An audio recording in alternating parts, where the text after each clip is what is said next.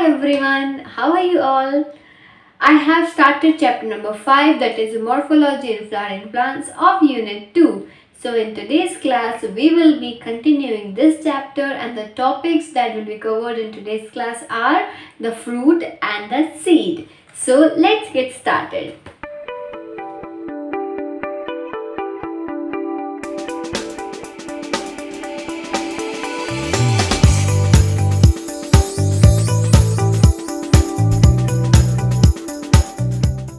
In this chapter, we have already completed 3 classes. Okay, I have taken already 3 classes. If you have not seen those videos, then the link will be given in description. So go and watch those videos fast. Fruit. What is the fruit? Fruit is basically the ripened ovary. जो ovary होती है वो ripe हो जाती है, पक जाती है, तो वो एक फ्रूट का फॉर्मेशन कर लेती है, उसे हम क्या बोलते हैं? Fruit. Now remember this, ovary is always converted into a fruit and ovule is always converted into seed. Ovary, fruit, ovule, seed. इस चीज को आपको ध्यान रखना है. Now another important term which we need to understand is parthenocarpic fruit. Now the question arises, ma'am, what is this parthenocarpic fruit? तो बच्चों, parthenocarpic fruit का मतलब होता है एक ऐसा फ्रूट जो बिना फर्टिलाइजेशन के बना हुआ है, उसको हम पार्थेनोकार्पिक फ्रूट बोलते हैं. Let's see the definition. If a fruit is formed without fertilization of the ovary, it is called parthenocarpic fruit. Clear? Now generally when we talk about the fruit, so the fruit comprises of 2 parts. One is the pericarp and another one is the seed. Pericarp can be dry or fleshy form. Pericarp जो outer surface होता है fruit का, है ना, वो होता है pericarp. या तो वो fleshy होगा या फिर वो dry form में होगा. दोनों टाइप से प्रेजेंट हो सकता है. और अंदर एक सीड मिलती है हमें. ठीक है. अब पेरिकार्प कैन बी फ्लैशी और ड्राई, मैंने अभी आपको बताया. इसके बाद में फ्रूट्स के कुछ पार्ट होते हैं, उसको समझने के लिए हमें डायग्राम की जरूरत पड़ेगी. So let's see the diagram here. Diagram में देखो क्या दिख रहा है आपको. डायग्राम में आपको दिख रहा होगा कि यहाँ पे एक मैंगो प्रेजेंट है. राइट, मैंगो प्रेजेंट है. मैंगो में आपको क्या दिख रहा है? सबसे पहले हम सबसे अंदर की बात करेंगे तो इस मैंगो में सीड प्रेजेंट है ना. सीड प्रेजेंट है. सीड के बाद में क्या प्रेजेंट है? सीड के बाद में जो सीड से ही लगी हुई लेयर होती है उसको हम क्या बोलते हैं? उसको हम एंडोकार्प बोलते हैं. What we will call this layer? This is the endocarp. Seed then endocarp. इसके बाद में जो फ्लैशी एरिया ना, जो हम खाते हैं, जो हमें टेस्टी लगता है, मैंगो हम सभी का फेवरेट होता है, तो जो area we eat, right, so that area is known as mesocarp. ठीक है. उस मिडिल वाले एरिया को हम क्या बोलेंगे? मीजोकार्प. एंड दैट छिलका, दैट कवर, आउटर कवर जो होता है, उसको हम क्या बोलेंगे? उसको हम एपिकार्प बोलते हैं. ठीक है. सो epicarp, mesocarp, endocarp and the seed, ये 4 पार्ट्स आपको याद रखने हैं. समझ में आ गया? In mango and coconut, the fruit is known as drupe. They developed from monocarpellary superior ovary and are one-seeded. इन्हें हम ड्यूब बोलते हैं क्योंकि ये मोनोकार्पेलरी सुपीरियर ओवरी से बने हुए होते हैं and they have only one seed, है ना. कोकोनट में और मैंगो में क्या है? आपको सिर्फ एक सिंगल सीड देखने मिलती है. क्यों मिलती है? क्योंकि ये मोनोकार्पेलरी ओवरी से बनी हुई होती है. सिंगल ओवरी से बनेगा तो सिंगल सीड होगा, मल्टीपल ओवरी से बनेगा तो मल्टीपल सीड्स प्रेजेंट होंगे. So this is made out of monocarpellary seeds. Clear? So it has only one seed. The mango, in mango the pericarp is well differentiated into an outer thin epicarp and middle fleshy edible mesocarp and an inner stony hard endocarp. In coconut, which is also a drupe, the mesocarp is fibrous. इसमें क्या होता है? जो mesocarp होता है ना coconut में, अच्छा, चलो कोकोनट का डायग्राम देखेंगे। अब हम कोकोनट के डायग्राम समझेंगे। इधर पे आ जाओ, कोकोनट का डायग्राम दिख रहा है।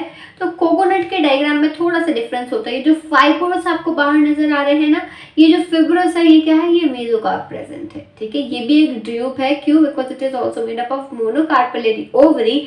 और कोकोनट के अंदर भी एक सिंगल सीड आपको देखने मिलती है। और इसका पेरिकार्प कैसा होता है, ड्राई होता है और हार्ड टाइप में प्रेजेंट होता है ना। कोकोनट कैसा होता है, फोड़ते हैं हम, फिर उसे हम लेते हैं। तो जो उसका मेसोकार्प है वो बेसिकली फिब्रस फॉर्म में प्रेजेंट होता है। अब एक और चीज आती है, बहुत सारे ये क्वेश्चन ऐसा इस टाइप के क्वेश्चंस पूछे जाते हैं कि what is the difference between true fruit and false fruit. True fruit और फॉल्स फ्रूट में आपको क्या डिफरेंस समझ में आता है। तो true fruit, so the true fruit is basically the fruit which is made directly from the ovary. जो ओवरी से बनता है उसको हम ट्रू फ्रूट बोलते हैं। अब आपको आगे फॉल्स फ्रूट क्या होता है। सो false fruit is not made out of the ovary. ये क्या होता है, रिसेप्टिकल में फॉर्म होता है। This fruit is made in the रिसेप्टिकल। हमने डायग्राम देखा था, रिसेप्टिकल याद करो, जिसने नहीं देखा है वो जाके पुराना वीडियो देखो, रिसेप्टिकल समझ में आ जाएगा, ठीक है। तो रिसेप्टिकल से जो फ्रूट फॉर्म होता है उन्हें हम क्या बोलेंगे, फॉल्स फ्रूट बोलते हैं। अब इसका एग्जाम्पल, अब फॉल्स फ्रूट का एग्जाम्पल क्या, फॉल्स फ्रूट का example is Apple. Apple is the false fruit, ठीक है। ये चीज समझ में आ गई। तो यहाँ पे हमने कंप्लीट कर लिया फ्रूट के बारे में, एवरीथिंग इन डिटेल्ड फॉर्म। इतना सा पढ़ना था बस हमें फ्रूट के बारे में। अब हम क्या पढ़ेंगे, अब हम पढ़ेंगे सीड के बारे में, ओके। अब हम सीड के बारे में डिस्कस करेंगे। तो सबसे पहले ये जान लो कि सीड्स जो होती है वो क्या है। सीड्स दो टाइप की होती हैं। और सीड्स किससे बनी होती है, seed is made up of the ovules. So the product of ovule is basically the seed. Ovule जब मैच्योर होता है तो वह सीड्स का फॉर्मेशन कर लेता है। Seeds, the ovules after fertilization develops into seed. A seed is made up of seed coat and an embryo. The embryo is made up of radicle and embryonal axis and one or two cotyledon. ठीक है। Seed जो है वो basically ovule का product है, that I have already told you. Seed में क्या होगा, एक एम्ब्रियोनल एक्सिस होगा, रेडिकल होगा, और क्या प्रेजेंट होगा सीड में, एक या फिर दो टाइप के दो कोटिलेडन हो सकते हैं, सिंगल कोटिलेडन और टू कोटिलेडन। अब इसी के बेसिस पे, कोटिलेडन के बेसिस पे ही सीड को दो टाइप से डिवाइड करा गया है, मोनोकोटिलेडन एंड डाइकोटिलेडन, ठीक है। दो टाइप के डिविजन्स हैं। अब हम इन दोनों को साथ में लेके चलेंगे, clear. Mono and die. Monocotyledon, monocotyledon seed का आपको यहाँ पे डायग्राम नजर आ रहा है। इस डायग्राम में देखो, मोनोकोटिलेडन सीड में क्या है, बेसिकली एक सिंगल कोटिलेडन है। क्या है, एक सिंगल कोटिलेडन है। इसका मतलब है कि आप इसको ब्रेक डाउन करके दो अलग अलग कोटिलेडन्स नहीं बना सकते हो, दो अलग पार्ट नहीं कर सकते हो। एक सिंगल कोटिलेडन है, इसको हम क्या बोलते हैं, मोनोकोटिलेडन सीड, ठीक है। यहाँ पे क्या प्रेजेंट है, डाइकोटिलेडन सीड। डाइकोटिलेडन बोले तो जब आप इसको ओपन करोगे तो ये दो पार्ट में आपको, दो इक्वल पार्ट्स में आपको यहाँ पे दिख रही है, दो पार्ट्स यहाँ पे। This is known as dicotyledon seed. अब जरा हम इन्हें साइड कर देते हैं, ठीक है। अब क्या करते हैं, अब हम यहाँ ब्लैंक स्क्रीन पे ड्रॉ करना सीखेंगे कि आप मोनोकोटिलेडन सीड का डायग्राम किस तरीके से बनाओगे। Outer layer, draw the outer layer. Outer layer जो होती है उसको हम सीड कोट या फिर फ्रूट वॉल का नाम देते हैं। सेकेंड लेयर जो आती है वो है aleurone layer. Now this aleurone layer basically separates endosperm and the embryo. Endosperm और एम्ब्रियो को सेपरेट करके रखती है। एंडोस्पर्म क्या है, अब Endosperm is that tissue which surrounds and nourishes the embryo in the seeds of the angiosperms. इसके बाद जो सेकेंड चीज़ हमें ड्रॉ करनी है वो है आपका scutellum. Now scutellum, it consist of a large and shield shape cotyledon जिसे हम स्क्यूटेलम कहते हैं। तो ये एंडोस्पर्म के जस्ट नीचे आता है जिसे हम स्क्यूटेलम का नाम देते हैं। अब कुछ चीज़ें आती हैं जैसे coleoptile, coleorhiza, plumule and radical. ये सारी की सारी चीज़ें स्क्यूटेलम के अंदर ही ड्रॉ होंगी। एक एक करके समझेंगे हम इन्हें।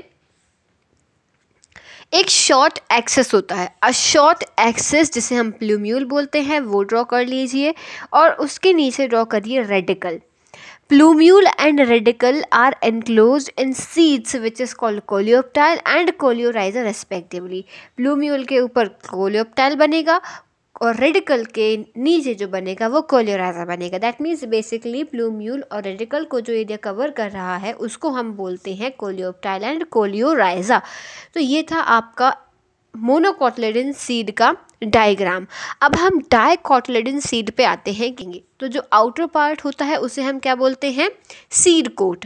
Now this seed coat has 2 layers. The outer one is टेस्टा and the inner one is called tegmen.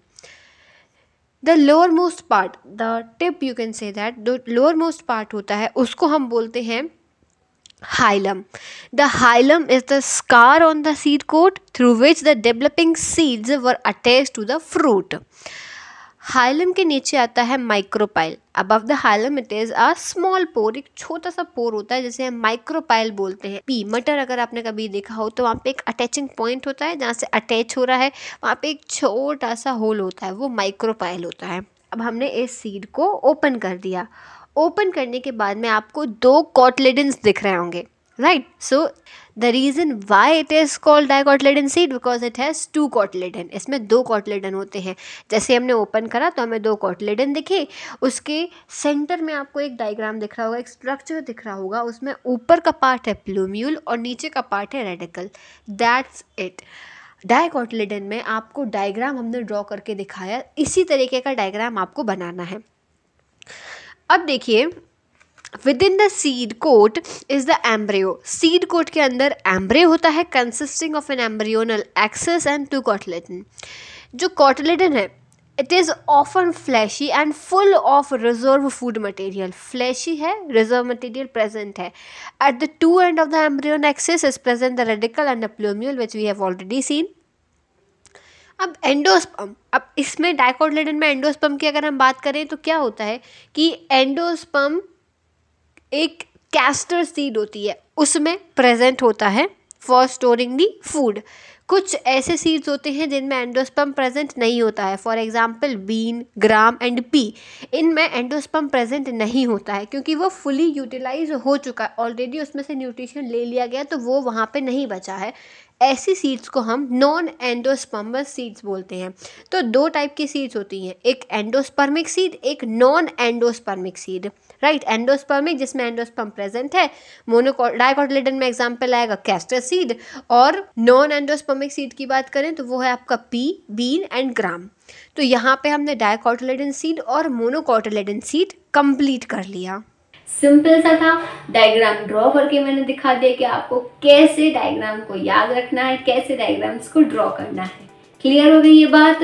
अब हम मिलेंगे नेक्स्ट क्लास में और हम पढ़ेंगे उसमें फ्लोरल फॉर्मूला, फ्लोरल डायग्राम. ये 2 चीजें हम अपनी लास्ट क्लास में कवर करेंगे और उसके बाद में हमारा चैप्टर कंप्लीट हो जाएगा. तो मिलते हैं हम अगली क्लास में. सी यू सून. Bye bye.